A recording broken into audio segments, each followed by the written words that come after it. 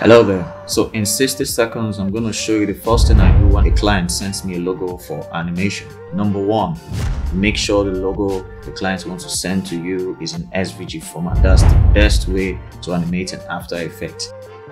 The next thing is I make sure I open the file in Illustrator. In the SVG file, I open it in Illustrator so that I can see all the assets in that particular logo. Then right after that, I extract all the colors used in the logo.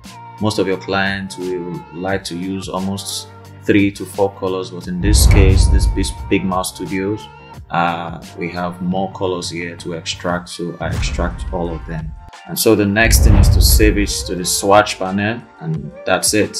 Watch out for the next video where I get to show you how I animated this in After Effects. Thank you for watching.